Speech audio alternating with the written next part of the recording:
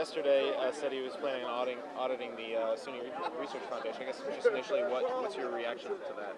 Well, actually, I began my concerns about any audit by calling the comptroller. So my assumption is that he's responding to my request to engage him in this process. So I'm very pleased that the right people are taking the lead in these audits and investigations and have pledged my full support. But I did make the inquiry myself. Also, the Inspector General is... Right. The same. I very much welcome the collaboration. That's really what I was seeking in the first place when I initially called the comptroller. So we plan to be fully cooperative. This is helpful. Do you think it'll have any effect on your initiative, the 2020, SUNY 2020? No, I think I'm doing my very best to lead this system into the future and to contribute to the state of New York. That's what the people of New York ought to expect of us, and certainly that's what the governor expects, and that's what we're doing. Do you have concerns about the SUNY Foundation yourself? Well, I actually have been interested in the role of the foundation in generating more research dollars since I first decided to come to SUNY. And even before my appointment in '09, I actually had small teams come to give me a bird's eye view of some of the initiatives, one of which was the Research Foundation. I am concerned that while we do bring nearly $1 billion of research money into the state, we can do better and we can outperform ourselves. And so a part of my interest then, after coming here and requesting this review a year ago now, was to find out how in the operations of the RF and the governance and the leadership that we could do better.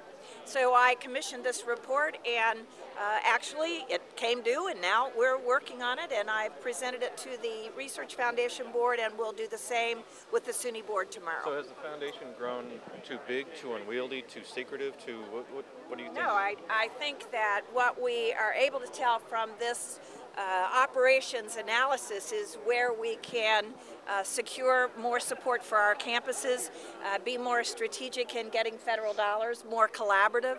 So I am prepared ultimately to clarify exactly what needs to be done, and any organization needs a good assessment of how it can be more effective. That was my intent, and that's what this report tells me. Do you have concerns about the Research Foundation? Well, I think I've just reiterated that I want SUNY as a whole to be as productive as it possibly can be in generating research dollars for the state of New York. One way a person in my position gets there is to analyze current practice and see how we can do better. And that's what I've done.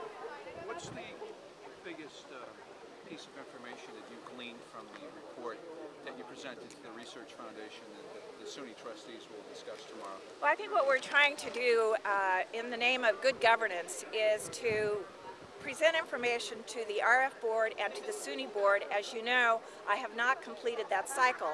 I intend to do so tomorrow. In fact, moved up a session with the Board of Trustees from the standing meeting on June 15th and 16th so that I could analyze with them and get their feedback. When I complete that loop, and that is good governance, I'll be very clear about what I think we have gleaned from the report. Will your presentation to the SUNY trustees be open to the public tomorrow? Parts of our conversation will be an executive session because there are personnel issues being deliberated tomorrow. So the report that you commissioned includes some personnel information? I think I've summarized to you, it's about operations, about management, about leadership, about governance. Those were the charges given to the reviewer, and so those are the concepts we'll be discussing. And you indicated that SUNY and the Research Foundation will cooperate fully with state investigatory entities that are looking into matters regarding the Research Foundation. John O'Connor is an employee of the State University of New York, and he's president of the Research Foundation. And according to the Public Integrity Commission, he has not been cooperating fully. Is he in conflict with your wishes? I think the decision for Mr. O'Connor to assume a leave was that he could devote his attention to his issues.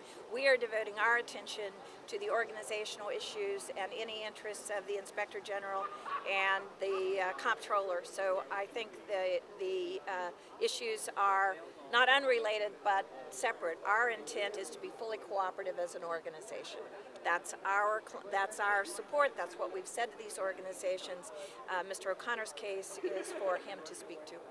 But is he insubordinate? Well, no, as an in hot individual, I think I'll take this question as well. Sure. As an individual, John O'Connor is represented by independent counsel, and we consider him distinct from, as far as his cooperation as an individual, as he's represented by independent counsel, it's Right. separate from the organization. Isn't the Research Foundation paying for his independent counsel?